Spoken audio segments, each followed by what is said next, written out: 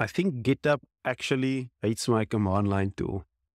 I was at this for 8 hours, so I had to make a video about it to show you how I actually ended up at this point.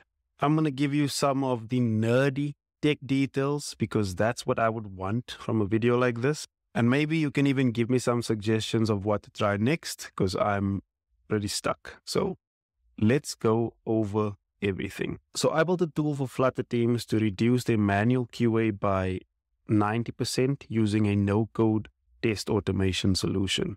It's common for these tests to also run on something like GitHub Actions or Code Magic, which is basically the devil to me at this point. Now to achieve that, I had to turn my app into a CLI application, which is pure dot. This process required me to remove all of the Flutter specific code and make it a pure dot application, which I completed successfully. On the left here, you'll see my app, which is my desktop application that runs and performs the tests here on the right. I'm not going to let it go through everything because I just want to show you that it works for the CLI as well.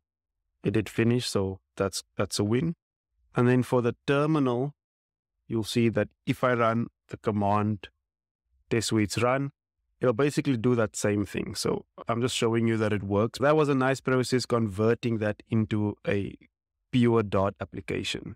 So the next step is to get it to actually run on GitHub Actions, which sounds pretty simple. All I have to do is install my CLI and then call the same command that I'm calling on my PC and it should work. But that was not the case. I ran into so many issues. First, the JDK was faulty.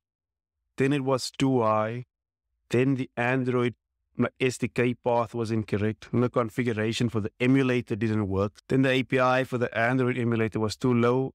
And then I got that bug again. The one that I spent 9 days to find, that I made an entire video about. That same message came back to haunt me. Bad CPU type inexecutable. So my first thought was, okay, this kind of makes sense because I manually built the CLI on my MacBook Pro M1. So all I need to do is change the GitHub Action Runner to use a M1 and everything should work.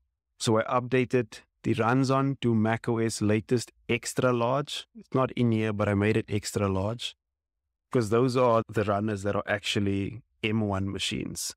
I pushed that code, but that didn't work either. I got the exact same error. So now think about this, right? I'm already at like 7 hours in and I don't have any energy to deal with this stuff anymore. So I look at the emulator config as like the last thing I want to do before I sign off for the day. And I didn't like that my test suites command had to run inside of their action through this whole script thing, which is a required parameter. So I thought maybe they are running this in a weird emulator environment and it's not set up for ARM executables. And so I changed that and moved my test suites command into its own step. And I just made their step print out, emulator is running. Now after this commit, I push, the action goes through the whole step, it runs again. And then finally, after 8 hours of frustration, I realized that this bug just came back to haunt me.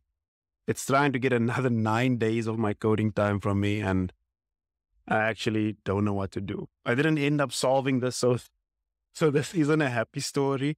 I'm trying to just share the pain of what I went through.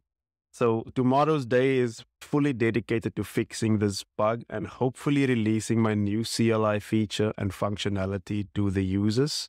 If you're interested in hearing the story of the first time I experienced this bug, click the video that's on screen now.